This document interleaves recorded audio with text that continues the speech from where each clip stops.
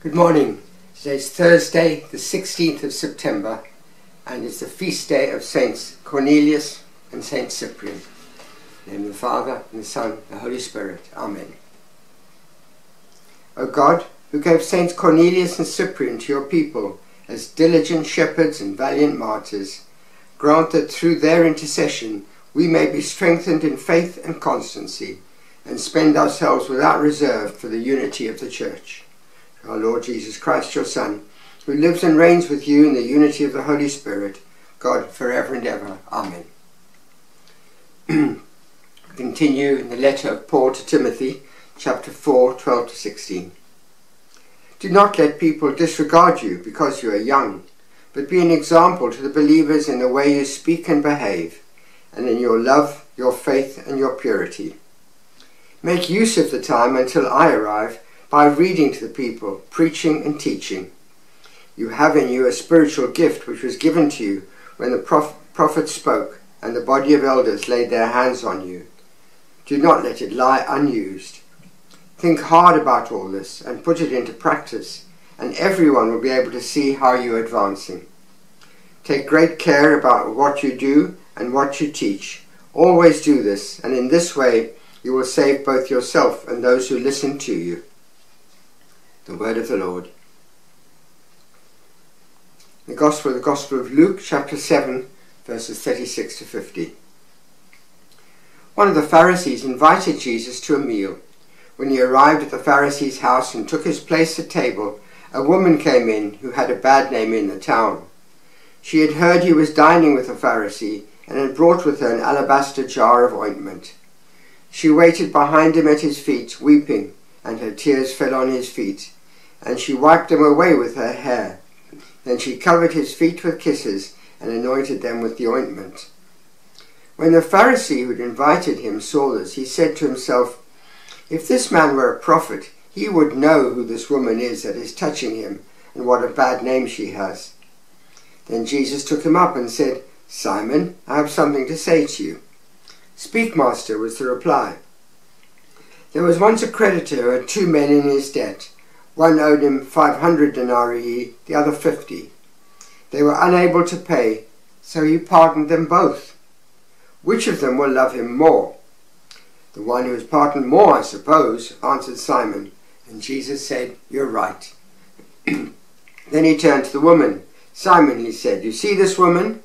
I came into your house, and you poured no water over my feet, but she has poured out her tears over my feet and wiped them away with her hair. You gave me no kiss, but she has been covering my feet with kisses ever since I came in. You did not anoint my head with oil, but she has anointed my feet with ointment. For this reason I tell you, her sins, her many sins, must have been forgiven her, or she would not have shown such great love.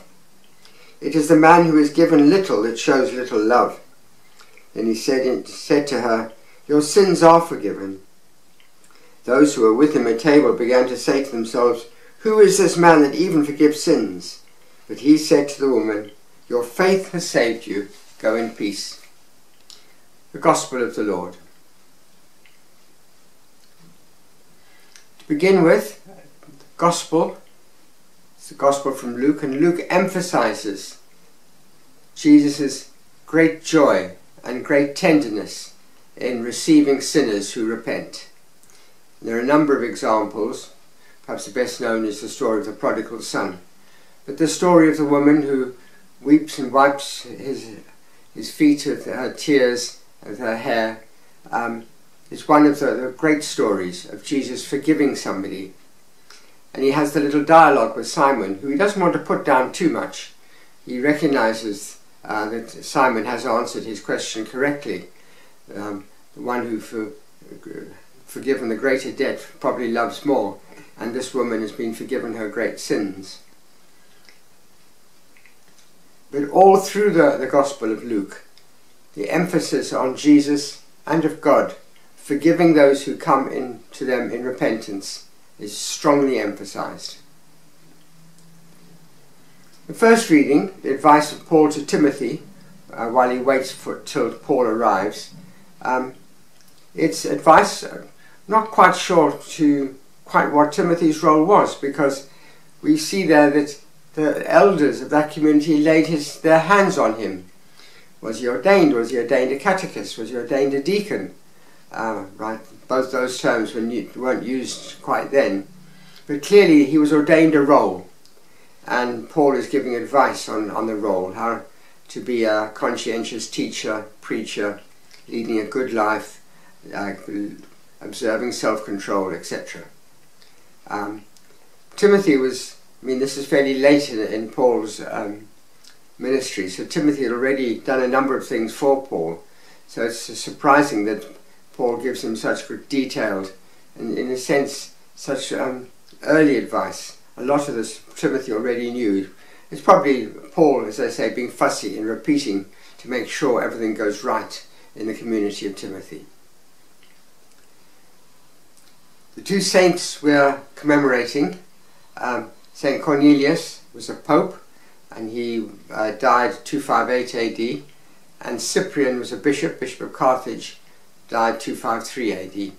And both of them were both early writers in the church, but above all they were martyrs.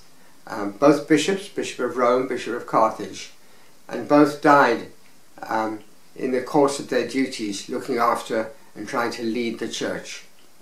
And we need to remember that everything seems so stable for us these days, but in the early days, especially under all the persecutions of the Roman Emperor, the bishops of the church, the leaders of the Christians, were always in mortal danger, and many of them went to their martyrdom, firmly fixed with their eyes on Christ, determined not to give way on their faith, and were examples to others of how to remain faithful. And it's important for us to remember this. So our readings today, in a sense, invite us to do three things: return to the Lord in repentance, to lead good and structured lives, and to be strong and courageous in defending the faith. We turn to our bidding prayers.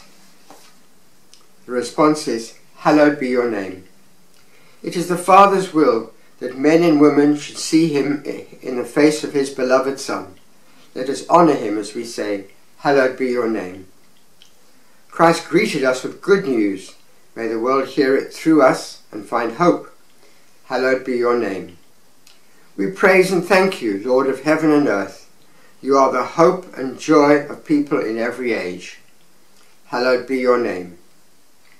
May Christ's coming transform the church and renew the vigour and in the service of people.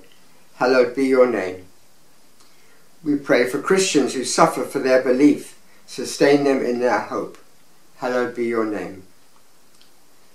And we precisely pray that prayer.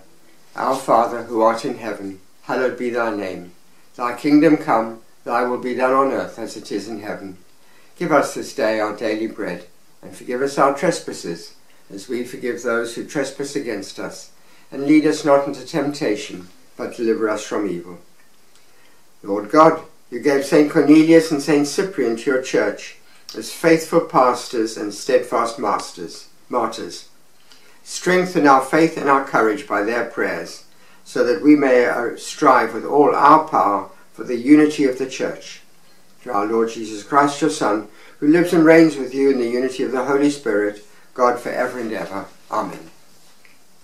Lord be with you. Almighty God bless you, the Father, the Son, the Holy Spirit. Amen. All the best. Have a good day.